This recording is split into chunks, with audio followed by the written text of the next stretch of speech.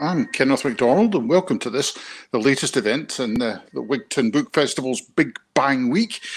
Now, in these troubled times, a little perspective can help, and a perspective is available in the form of this. And this book, it's called First Light, Switching on Stars at the Dawn of Time. It's by Dr Emma Chapman. The perspective it gives us is several billions of years worth of it, which makes our current travails in Europe seem small by comparison.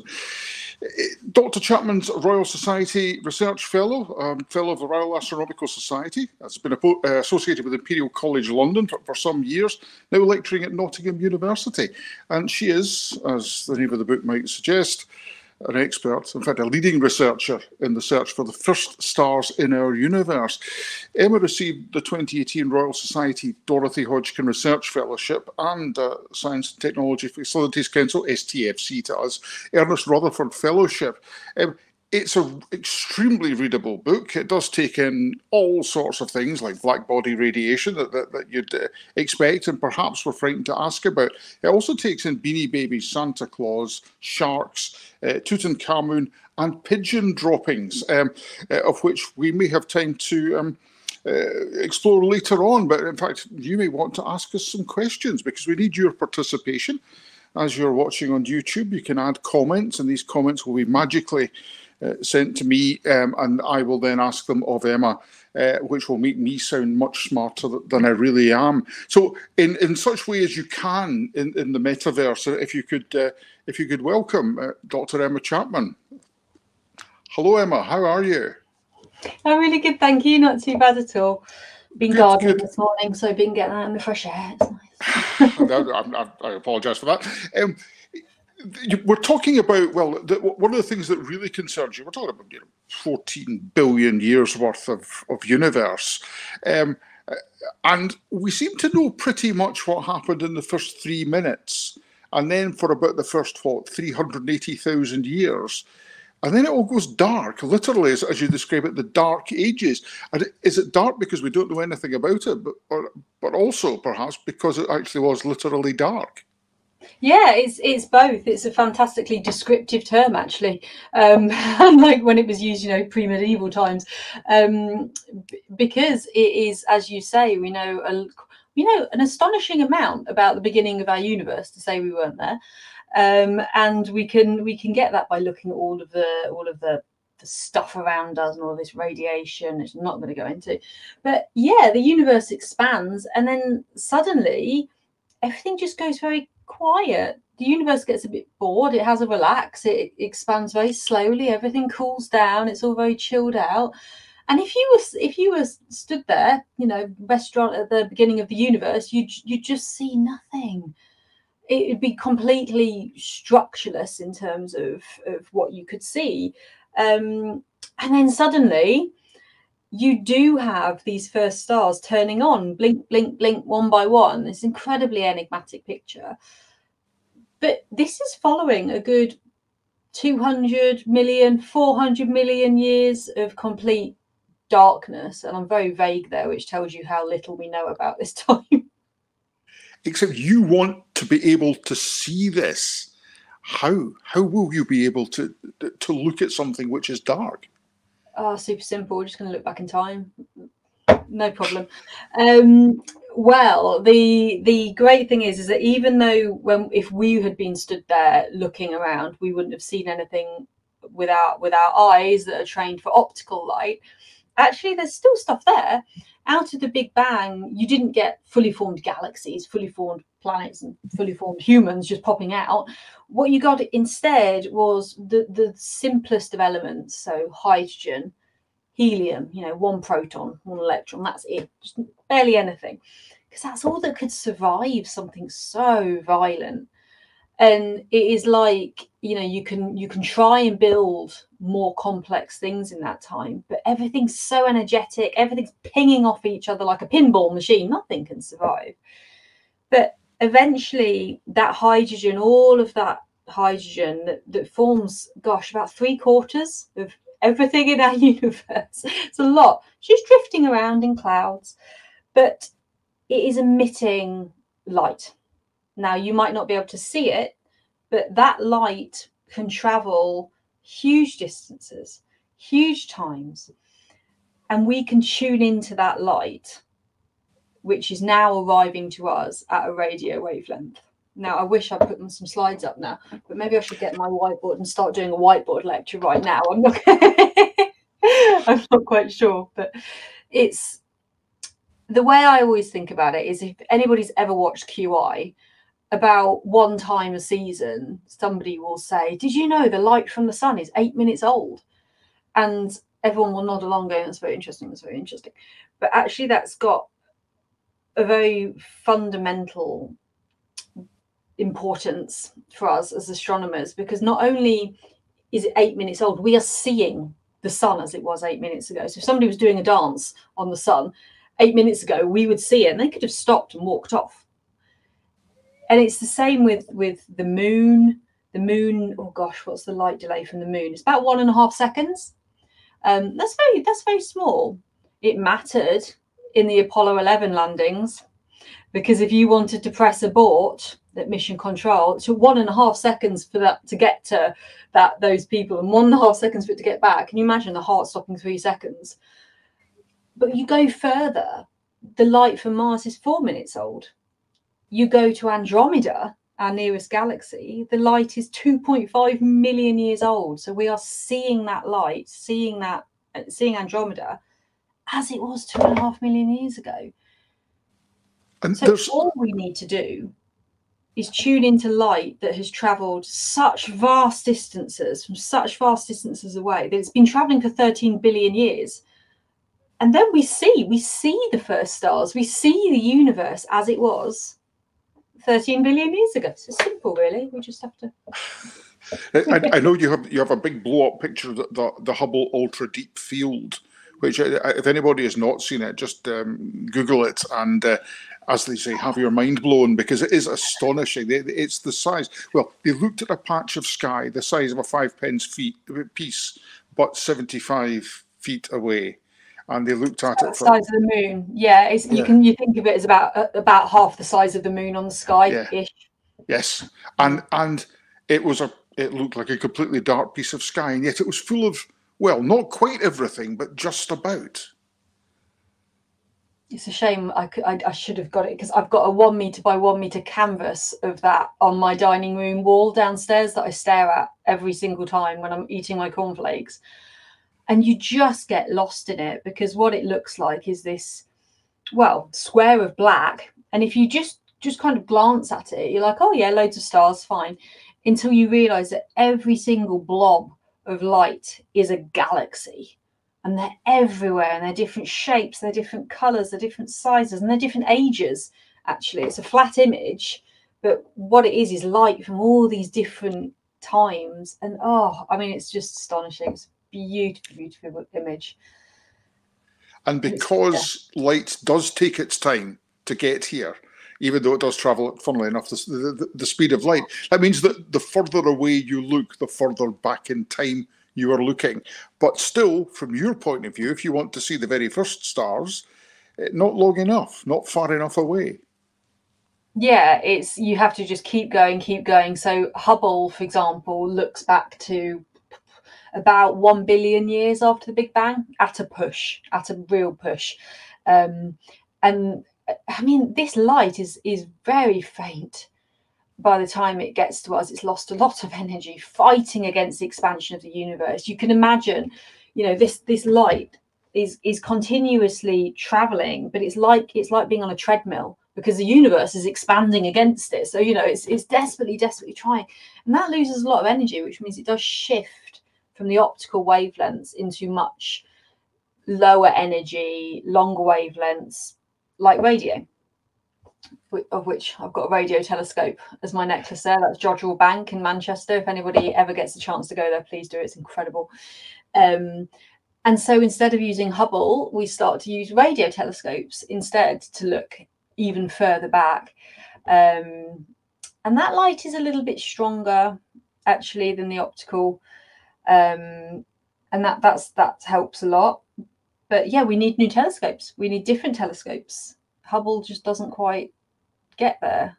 JWST, if anybody watched that on Christmas, James Webb Space Telescope, was a big launch and a rocket at almost exactly, was it midday, something like that? And they launched Hubble's successor, if you will, and that will look very far back, but it still won't reach the areas that we can just open the tomb door with radio telescopes. We can really push back. We can get right back into, well, gosh, where are we going to be looking? About 100 million years after the Big Bang, probably, right up to 1 billion years after. So we're filling in this completely lost time, which is equivalent roughly to missing, if we think of the universe's timeline akin to your child's timeline, for example, or a child, it would be like having a photo album and missing everything from the first day they were born to the first day they go to school. So that's the amount of information we're missing from our knowledge of the universe. That's a concerning amount of data to be missing. Yes, and the stars you want to see, the stars that you think exist, are what's known as population 3. You'd think it would, given they were the first stars, to be population 1, but let's not quibble about that. Population 1s are the ones that we can mostly see up there at the moment. Population 3 stars, they lived fast and died young, as it is put. Yeah, absolutely. So population 3 we can think of as just a different name for first stars. It's actually, I'll get onto that in a minute. Yeah, and very early in the universe, because you just have hydrogen for boring chemistry reasons that even I find boring. Basically, these first stars, they are very massive. They're huge. They're about 100 times the mass of our sun, maybe even up to 1,000 times the mass of our sun. I mean, our sun's already pretty big. But when you get these gigantic stars, what happens is that they basically burn through all of their fuel super fast. So even though they've got more of it, they just guzzle it down, and they end up exploding within about 1 million years from their births, whereas our sun is around it's around 4.5 billion years into a 9 billion year lifetime ish. Which again, I love an analogy, mate. It's the only way I think it's the same. These are different species of stars. It's comparing a human lifetime, that's our sun, to that of a fruit fly. So 3 days compared to, let's say, I don't know, 85, 90 years for a human. They're tiny. These are not just old stars. They're a completely different species, and for me the fascinating thing is they're extinct, almost certainly, most of them. But really what you wanted to do then is well, like looking back in time to see dinosaurs, that sort of thing, extinct life forms, for want of a better argument. And it's not digging up their bones, which is what we can do locally. We can we can see evidence that they existed around us. We can understand how they contributed to the universe. They're incredibly important in terms of giving us the heavier elements, because the universe just started with hydrogen. That's great. But we have the opportunity here, and we are taking this opportunity, we have taken it, is that we can look back and see them living. And so it really is, I mean, I was obsessed with Egyptology as a kid. So it really is, it's not just visiting Egypt now, it's actually sitting back in your chair and watching them build the pyramids. And that would answer all your questions. And it sounds science fiction, but it's not. If you played with the speed of light, if you lived in a universe where the speed of light was really, really, really, really much slower, then I could sit back and I could look over to Egypt, and the light would have taken so long to get to me that I would be seeing it as it was 5,000 years ago. I could see them build the pyramids. And that's what we're doing, just over such vast distances with vast speeds, that we're looking about 13 billion years. So it's interesting because you mentioned Egypt, and earlier on you talked about opening the tomb door, which I take to be an analogy of Tutankhamun, whom I mentioned at the beginning. You started off not actually wanting to be an astrophysicist, but you're actually doing stellar archaeology. Yeah, it's a really weird job to fall into, but it's where I ended up. Yeah, I was obsessed with everything archaeological and historical as a kid, and it was only when my head was turned by how much bigger the mysteries were in science and in astronomy, and how much, I wasn't just going to be looking 5,000 years back. I was going to be looking several billion years back. And also, oh, by the way, there's this gigantic billion-year mystery of which we don't know when the first stars formed. We don't know particularly what they were like. We don't know how many there were. We don't know when the first black holes formed, the first galaxies. And so we have so much to play with and so much to understand. And that can affect our understanding of things today. I couldn't resist, really, in terms of ending up exactly as you say, doing some stellar archaeology, and yeah, trying to figure out what on earth happened back then, just piecing together the evidence of what we have today. People must ask you, yes, but what is the point of knowing these things? Apart from the fact, of course, that we're human and we have to know. We need knowledge. Is there a purpose to this? Does there have to be? I mean, it's a tricky question, right? I mean, there's so many. In terms of, if we stay within astrophysics, there's absolutely a purpose in looking back. So, for example, the black holes at the center of galaxies now, like the Milky Way, way too big. They're way bigger than they should be. Everyone's figured out how much they could possibly have eaten over time. They should not be this big, except if something around the time of the first stars meant that we got very big black holes, which I'll go into later if you're interested. So there's yeah, astrophysically, it's interesting. If you go wider than that, let's go to physics. Let's talk about the current energy crisis for one moment. Okay, so I'm on oil burning, heating and hot water here. My oil tank refill that we ordered 3 weeks ago has just gone up 400% in terms of the cost. So that's a problem, and it gets me thinking, gosh, where is fusion in terms of the free energy that we can have on Earth?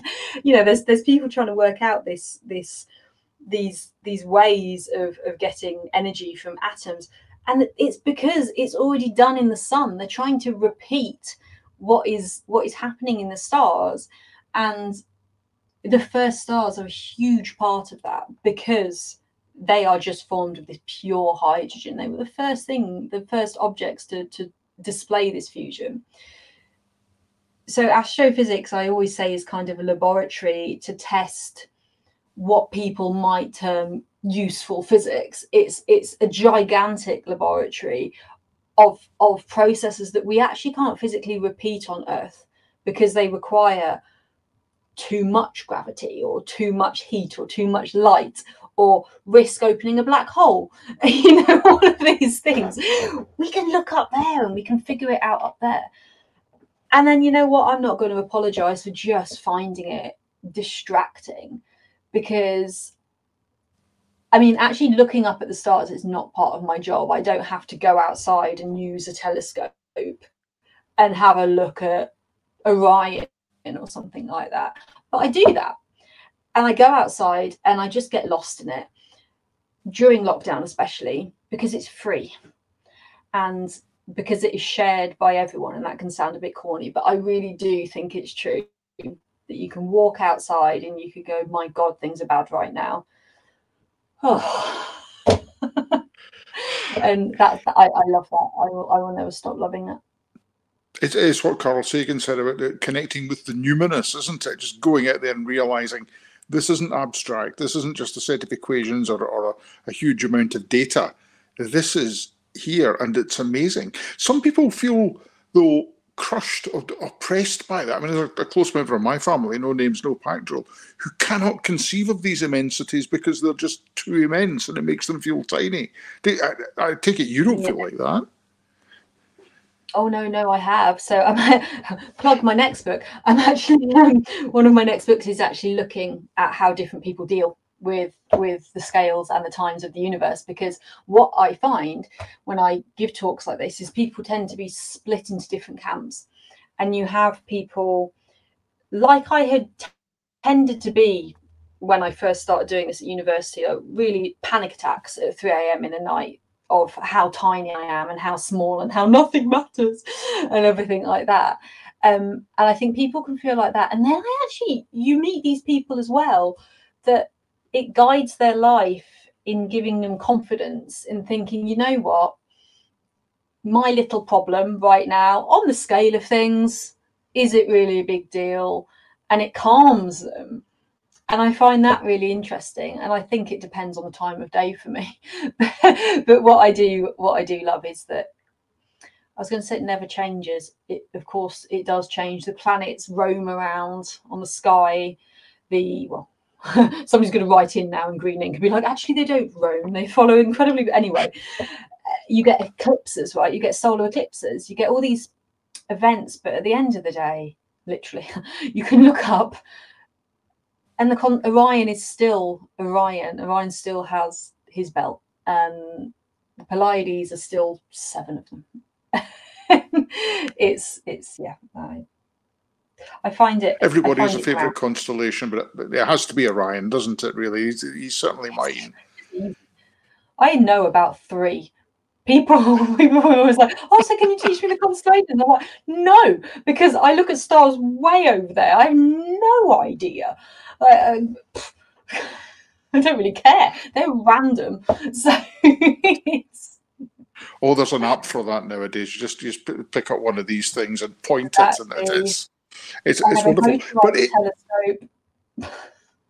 I've never felt crushed by it. I think that I'm possibly in the same camp as a lot of people, which is it's a privilege. Okay, we're only on this mortal coil for a very short space of time, but our eyes blink open and we see all of this. It's astonishing, isn't it?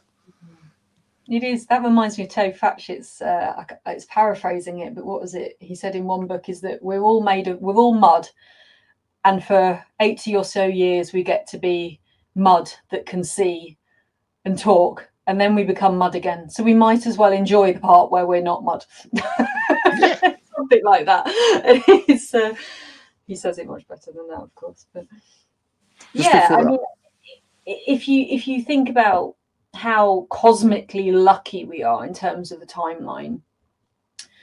I mean, some people would say, we wouldn't be having this conversation if things weren't precisely as that had been the precise conditions that we have now. But you can turn that around and say, well, if we weren't at this point in our sun's lifetime, our sun's not trying to kill us right now. Particularly now and then it has a solar flare and it tries to take out Twitter, but most people can handle that for 24 hours. Well, and we don't have asteroids trying to crash into us or so many of them that it is a real threat. I mean, there's so many of them, but we have incredible telescopes watching out for them, including radio. So jot your bank. Lots of these Arecibo, they are absolutely fundamental in tracking these kinds of things. We're in a very stable time, universally.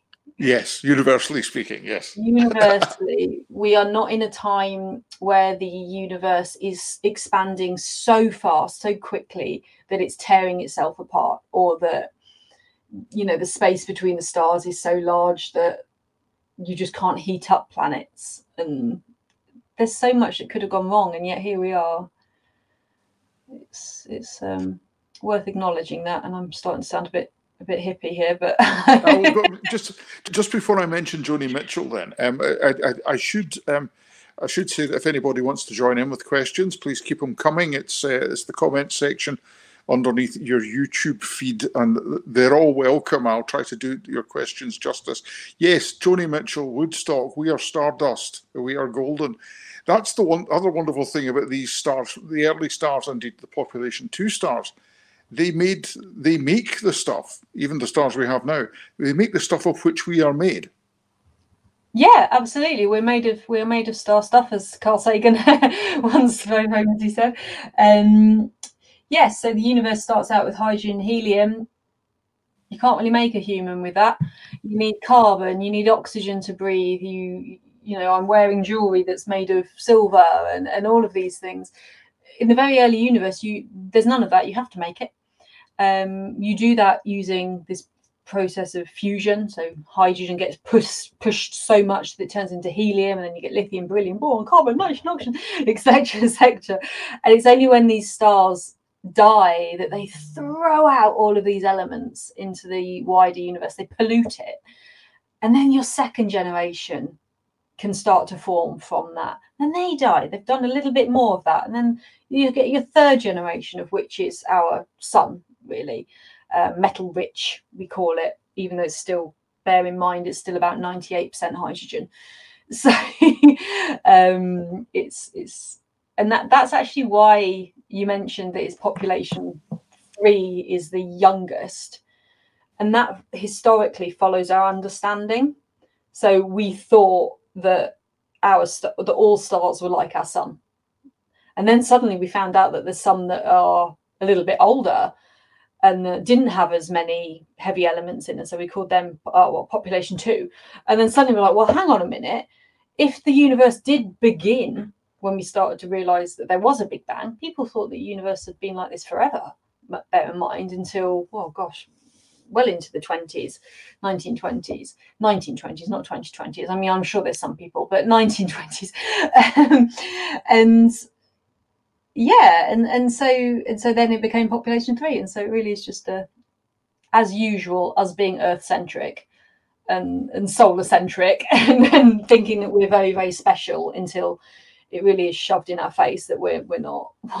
We're not. We live in a decent enough little planet, 2/3 of which is wet, around a pretty ordinary star at the unfashionable arm of a not very spectacular galaxy, and yet we are privileged to see this. I think that's one of the things that comes across in this book. Another barefaced plug for it.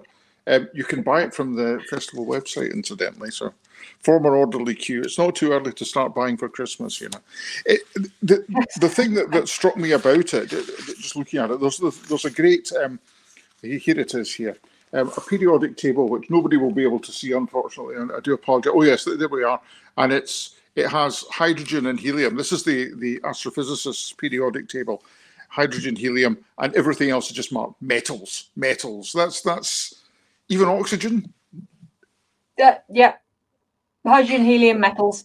I mean, we round up a huge amount, right? Huge distances, huge numbers. If you Google how many stars are in the Milky Way, which I have done a lot, it's something like 250 billion plus or minus 150 billion.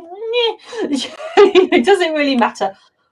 I'm quoting Terry Pratchett again, but 1, 2, 3, many lots, right? The troll counting system, and it's the same. And we have to do huge times, 13 billion years. Oh, we just haven't got time to do the whole periodic table when there's so little of it. Yeah. So you have to know. We have to know. We have to look at things like, for example, dwarf galaxies, which you have in a chapter headed "Galactic Cannibalism." You better explain what all that's about, and if we should be putting an X certificate on it. Yeah, well, this is a much nicer, believe it or not, name for something called hierarchical structure formation. All it is the idea that big things came from small things stuck together. That's it. and it's because there was a debate. We take these things as granted, but there was a debate about whether galaxies merged to become bigger galaxies, or whether galaxies broke up to become smaller galaxies. And what it is that the universe starts out with few stars. These few stars start to crowd together, and we get the first galaxies, small galaxies. And then these galaxies start to crowd together and collide, and then we get bigger galaxies. Our Milky Way, we think, I mean, it really does change all the time, but it's not many. It's talking, like a handful of galaxies have collided to make the Milky Way, and we can even see a ribbon of one of them that we've just utterly destroyed. But yeah, if you still find these dwarf galaxies, of which there are many still around, these little tiny ones that have escaped this mechanism, they've escaped, they've not been absorbed by the Milky Way, for example, they are the oldest of galaxies.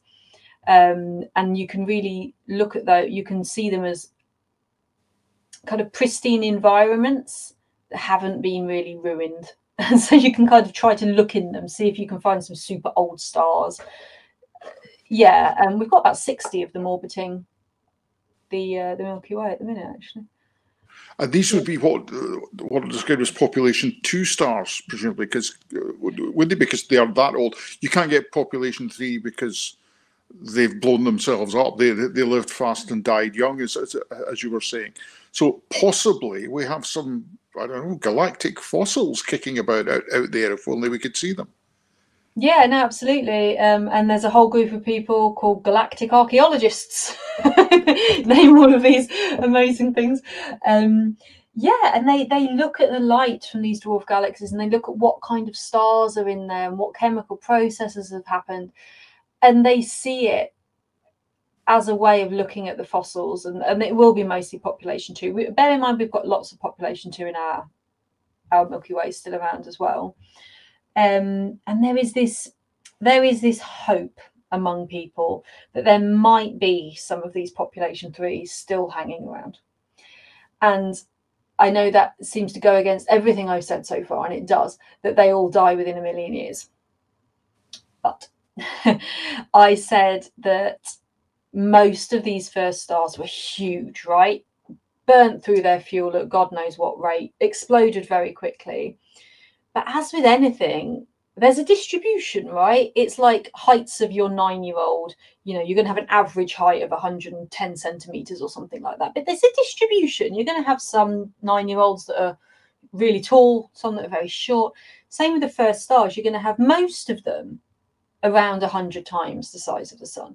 But you might get some that are actually the size of the sun.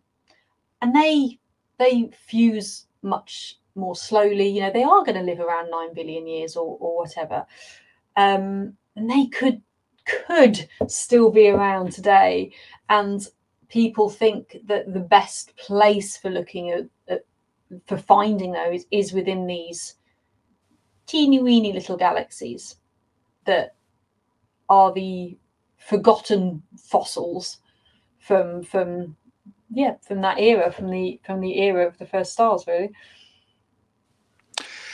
One of the things that does strike me about well, the universe and everything is that it all slavishly has to follow the laws of physics, but it does seem to also depend an awful lot on chance or luck. That can't be the case, can it? Where the galaxies form, how stars form, it's not random, but it's certainly not uniform. Yeah, I mean, it's how to think about that, I guess. It's all governed.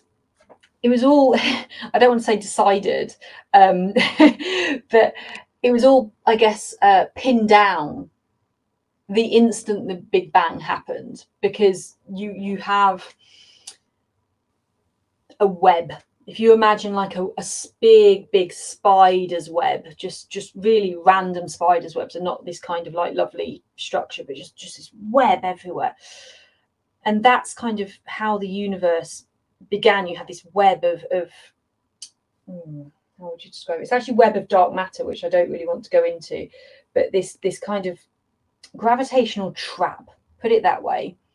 And so you have this, all this hydrogen has to follow this web, and it just sticks to it. It just gravitationally gets sucked in. And so the first stars do form, and the first galaxies form along this predetermined web, if you will. I'm using this language very carefully because it's going into a faith thing, and I don't want to go there. But it's not something you can change. It's not something that 1 billion years later you can suddenly, you know, start forming stars wherever you want. It's really not like that. And that's what's really interesting, actually, because we can look around us now, and we have observed this web. If you look at the pattern of galaxies across the sky, they follow a web.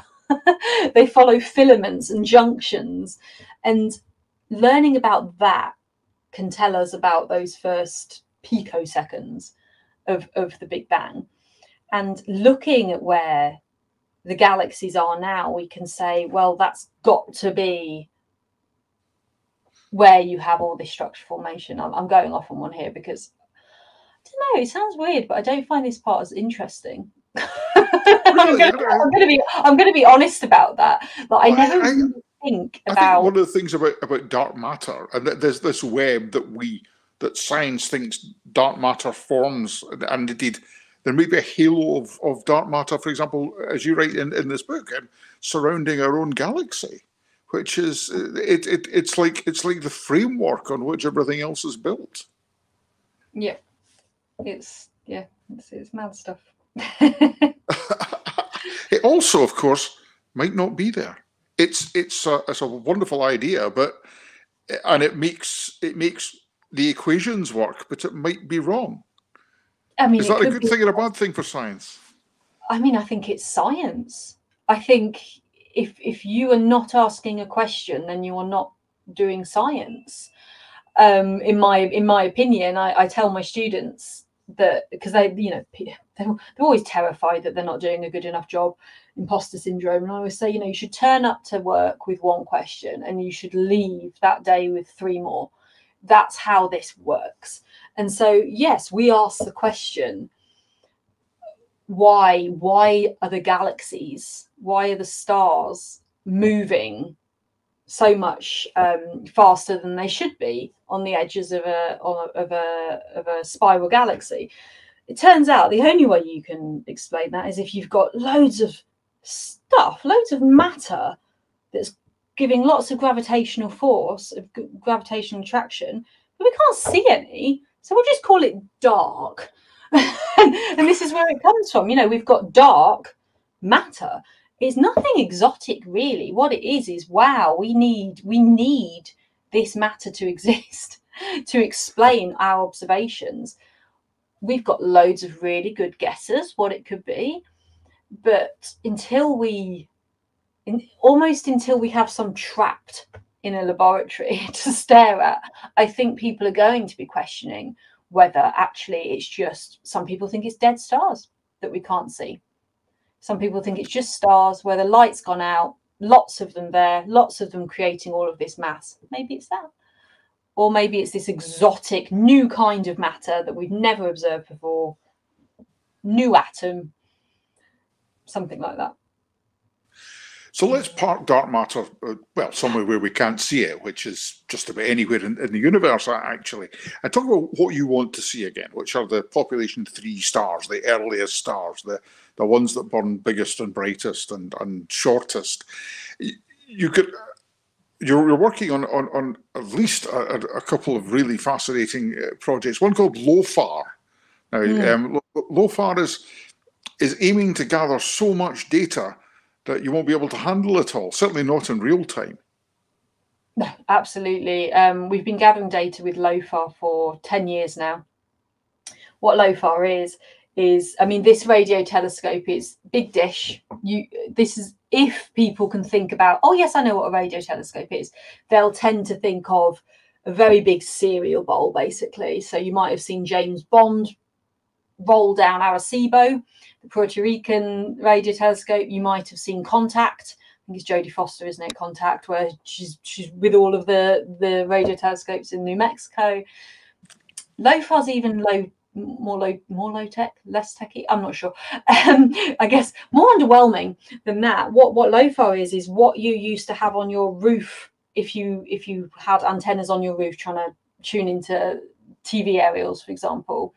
What that is about 1,300 of those parked all across Europe, all listening into the same thing, which is the radiation from the era of the first stars.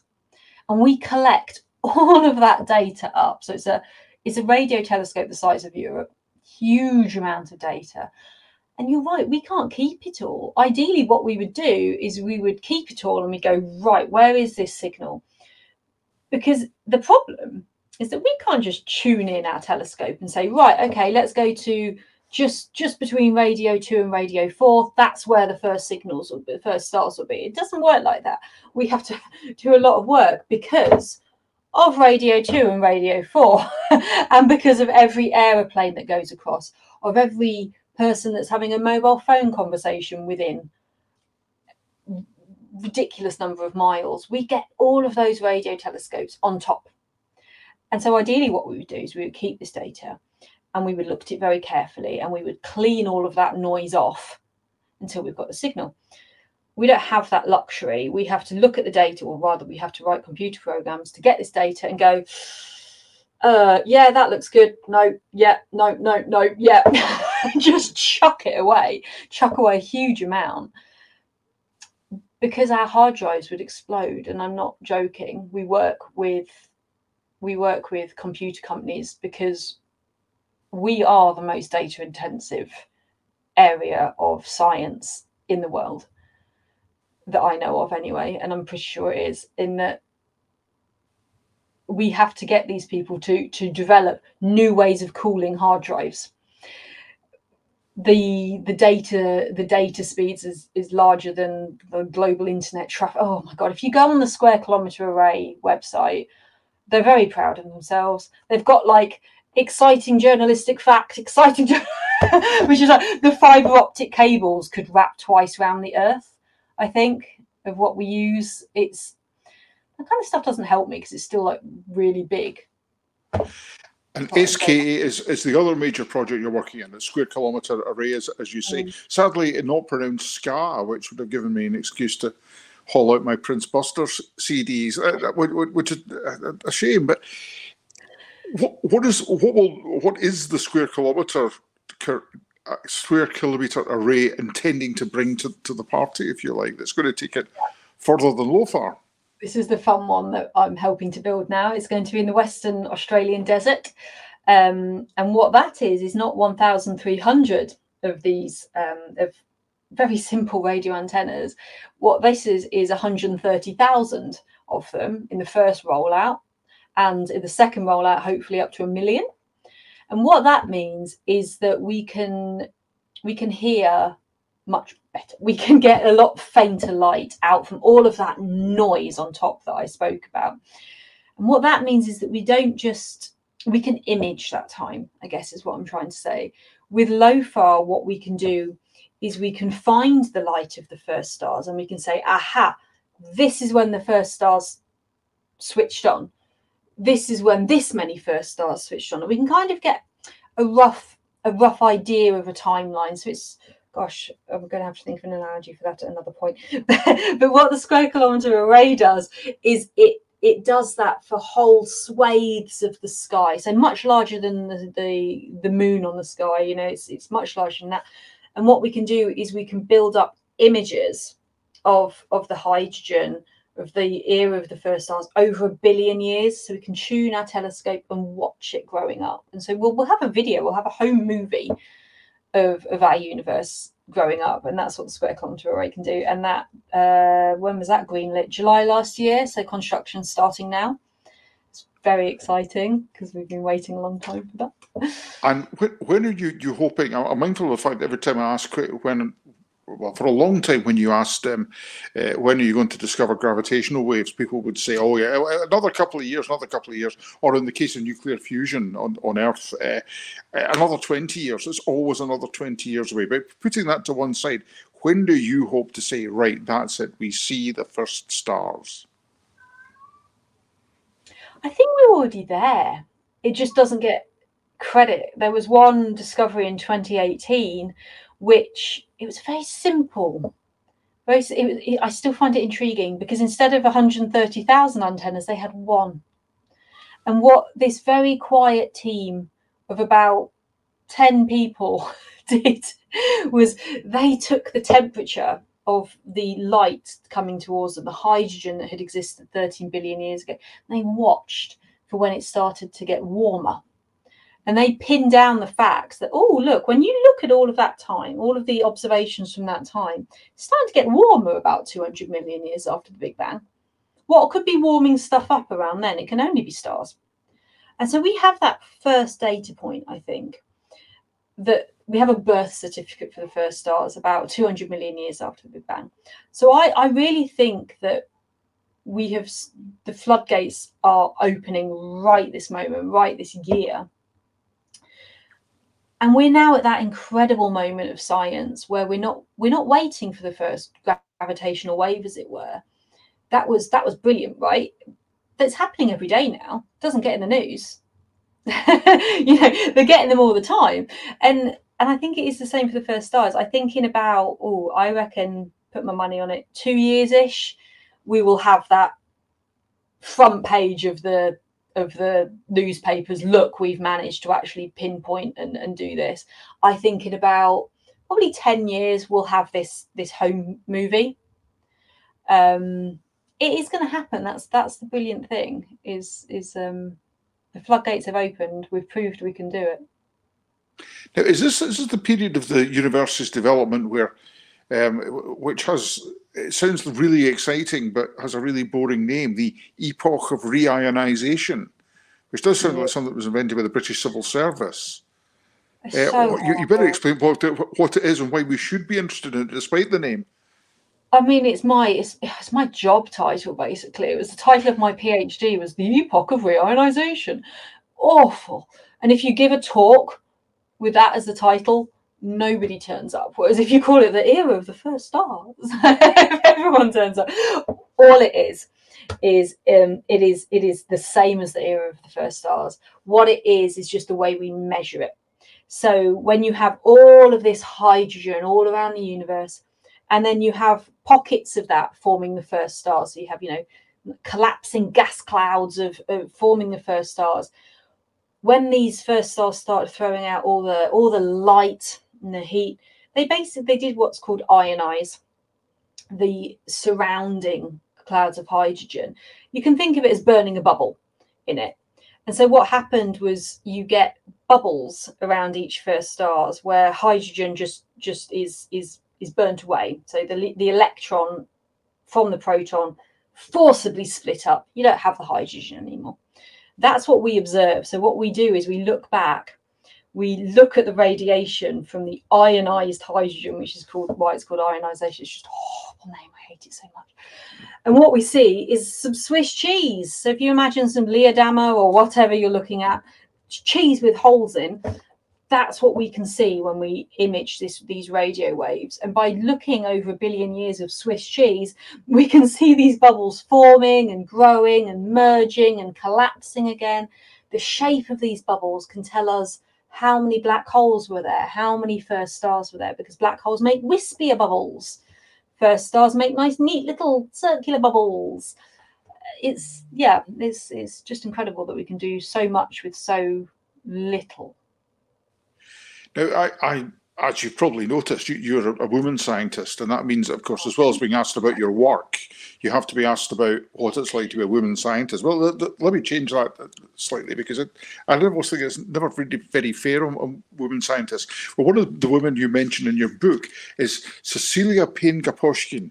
Now, why haven't we heard of her, and why should we have heard of her? I mean, let's face it, it's only a few years since people have really heard of Rosalind Franklin, but why was Cecilia so important? So Cecilia Payne-Gaposchkin in the 1920s, I mean, she was a badass just in general, to be honest, because she just took no rubbish. At Cambridge, she was told that she couldn't do physics in the lab because the corsets would interfere with the electromagnetic equipment, which, you know, has some truth in it, but also was just used as an excuse. So she did her PhD in Harvard eventually, because nobody would give her a job in the UK, in England, because she was a woman. So she went to Harvard and she studied the sun, and she studied the light from the sun, and she studied how that light changes according to what elements are in the sun's atmosphere. And what she found was actually that the sun appeared to be made mostly of hydrogen. And this was very strange in the 1920s, because people thought that stars were just hot Earths. So again, very Earth-centric. Those bright, pretty things are just Earths on fire. And that's because you could see carbon and lots of oxygen. You could see evidence of that in the sun's light. So they're like, oh, well, there's all the same stuff in there, probably the same. Payne-Gaposchkin, she just went in there and said, no, absolutely no, it's all hydrogen. Everyone basically said she was wrong. Everyone said you've got it wrong. So she went on to do other things. And of course, and I am going to have to throw it in there because I'm bitter for her. 2 years later, her supervisor published the work without her name on. And now, of course, we know that the sun is made of Who'd hydrogen. have thought You know it? what? Don't buy my book. Buy her Yeah. memoirs, which I don't know if I'm allowed to do this. I'm going to do it because I'm a big reader and I don't care. Cecilia Payne-Gaposchkin's memoirs, utterly amazing, life-changing, and what stars are made of. So the books that I would recommend when you buy my book. Well, we've heard of her now. Thank goodness. Thanks to you. It also, another thing that comes out in your book is that you argue it very much for people think of scientists as living off in some other realm, but you argue for the importance of humanity in science because guess what, scientists are people too, and sometimes science doesn't want to admit of the possibility that it's wrong. Or, so if not science, some scientists. No, absolutely. So people really hide behind the idea that science is purely logical and free of emotion. Now, equations, no, I disagree. I'm just going to say it. I disagree because science is written and recorded and thought about by scientists who are humans, like you've said. And so you have their bias within their science. You have people that have discovered something and worked on it for 50 years. Somebody like Cecilia Payne-Gaposchkin rocks up and tells you you're completely wrong. Actually, people don't take that well. People get stuck in their ways, and that's fine, but we have to recognize that. And this is why you have to recognize that you can have biases of the time in there. You can have scientific understanding held back because of racism, because of sexism. And that's why it's important for me to actually recognize that and think of the scientists and what they were dealing with at the time. And yeah, it just really annoys me. It's because I also work in gender equality in academia. And the times I get asked, but shouldn't we just consider the scientist as a separate, blah, blah, blah. I'm like, well, no, because you are assuming that their logic was correct. And why should it have been at the time? Another word for humanity, it might be humility. It's a question of scientists being, or some scientists being humble enough to admit of the possibility that they might be wrong, and that you can't, anytime there's a new discovery, you can't simply try to shoehorn it into the form of your previous theory. And you know what, this has changed over time. It's really clear when you do a historical deep dive into the reading, is that when you start getting scientific papers, even from Newton's time, Newton's not a good example actually because he was a bit of a, but everyone else is like, we've had this idea. Has anybody else had this idea? Have you seen this? And everyone's writing to each other, and then you kind of get into somewhere in the 1980s, quite recently. And I think it really is because science became global and not carried out by rich individuals, but by people like me that have to apply to a research council to get funding. That's great. But it also means that it's a competition. It means that we have to really say, my science is the best. To do that, you have to kind of gloss over the bits where you've been wrong and gloss over the bits where it might be a bit risky. And so you get scientific papers now which just exaggerate and exaggerate and exaggerate and don't ask for help. And that slows science down. And that's actually why I really liked the more recent paper about this first discovery of the birth certificate of the first stars. It's a very complex experiment. You read this paper, and actually what this paper is saying is, oh my gosh, we've done all of this stuff. We've got some really weird results, everyone. Can people just check this?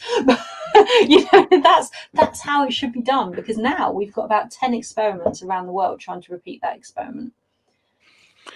There is a good story in your book. Well, there's lots of good stories in your book, but the one about the discovery of the element coronium, which is fascinating. It's about, what, a shade under 100 years ago, scientists looked at the corona of the sun, and using the best techniques they had and using the best knowledge that they had, the best theories that they had, they came up with the existence of a new element in the corona of the sun, which they called coronium, which wasn't there.